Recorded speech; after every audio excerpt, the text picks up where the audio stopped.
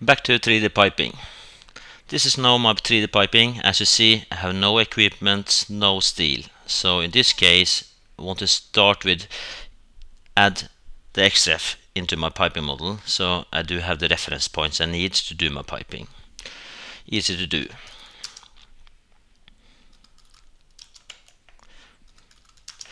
Start with the XREF.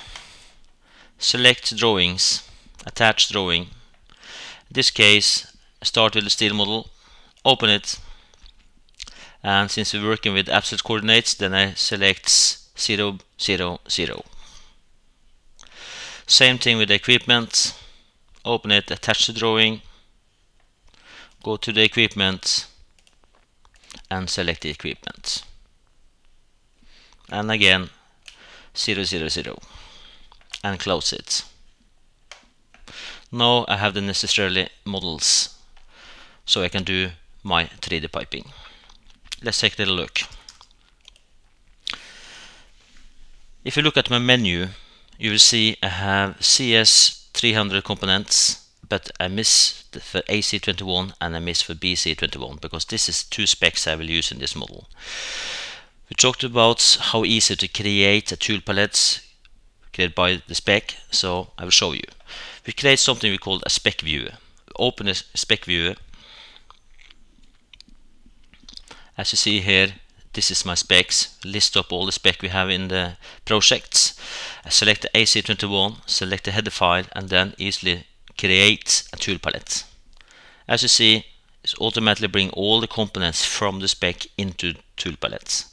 So if you then, as we also will do, add some component into the spec, then we also will see this component will appear in the tool palette. And I also want to create one for BC21. Same thing, select the header file and then create tool palette. That took us about 20 seconds. Then you can see how flexible it is. Okay, remember the P&ID drawing we talked about. We create a line in the P&ID from the heat exchanger to the tank. The same thing we'll do the 3D. As you will see I will probably not touch this menu because I will pick every information from the P&ID. I will show you 3 ways to do the piping. I will show you from the P&ID, and I also in the end will show you create a new pipe in the 3D. And then we will do something called a validation. We will validate between the P&ID and the 3D. I will come back to that a little later. Okay, let's take a little look here. If you look at the pipe routing, if you take a look at line number selection, as you see here, this is the existing line number we have in our 3D model. And we also have the ability to select show all line numbers. When you select that one, it's also listed up all the line numbers we have in the P&ID drawing also. So in this case, remember the line number we created, 5544. But we can also select that from a PID list line list. So when we select that one, the line list appears, and we can also select from which drawing. In this case, we have 3 P&ID drawings, actually 2 and 1 assembly, and this was the P&ID 01. So select 01, I go down to my line number, and this is my line number. If you then expand that one, it gives me 6-inch AC21 SO5544. And if you expand it more, you will see the both of my valves with the tag number. So easily enough, I just select the line number and then place and select the node point.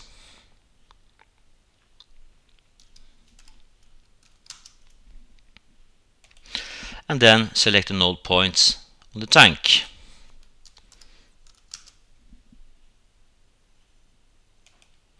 And that's it. As you see, I have now 6 solutions I can select between. What I mean with that is it gives me 6 different routings. So if I don't now select the next one, as you see, it changes.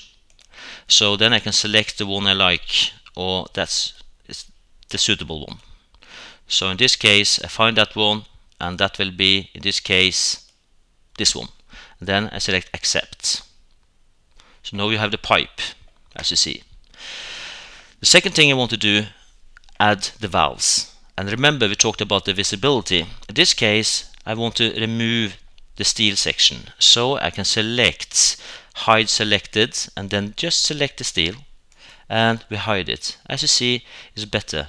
it's easier to see. So we start with the gate valve, place it, and it's an inline valve.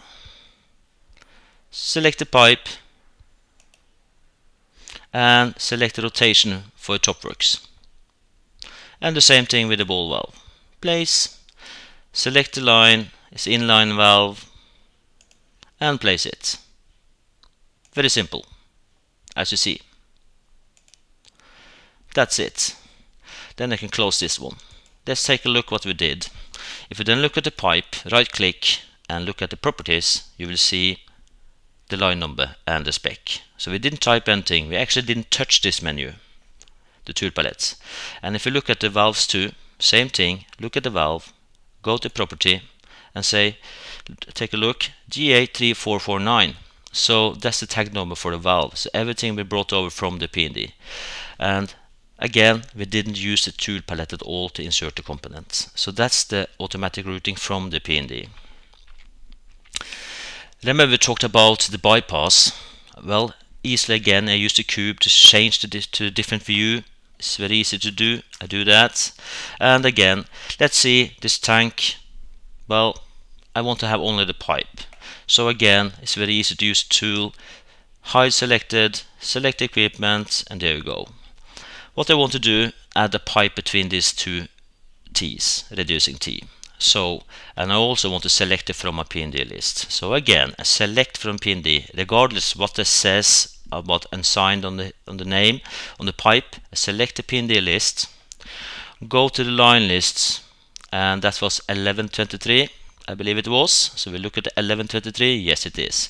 In this case, you will see some different things. The user actually selected the wrong spec, because the spec of this pipe is actually BC21, and that's the main pipe as you see here. This is 6 inch. Then we take a look at the 3 inch.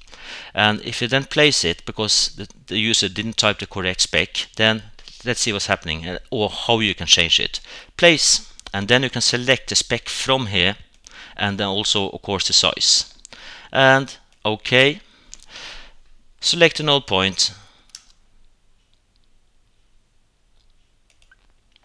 and the null point,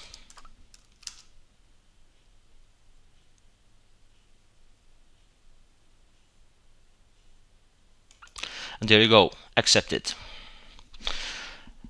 The second thing I want to do, add the valve of course. Select the valve, place, and then again, since it says wrong spec, I select the correct spec and the correct size and place it as an inline valve on the pipe, and that's it. And then give of course rotation for your actuators. Then I can close it. That's the basic with pipe. You can also again start with a pipe on another pipe. So if I then want to insert something, as on this pipe, I can select the valve. In this case, if you take a look at it, I'm not sure what kind of dimension or whatever, it's a BC21 and that's 6 inch, okay. Then I select the BC21, find the valve I want to use, select it, select the pipe, and there you go. And then give it rotation for your top works. It's also very easily to change. You can actually click on it and then you can replace the valve with the selected substitute part, and then you can select and change it to, let's say, a check valve. That should be a flanged one, and it changed it for you. So, and if you want to go with another pipe, I just select the pipe and see the plus sign, start with the pipe and give it elevation to a new elevation, and then you can keep on with the pipe. So that's the basic thing with the pipe.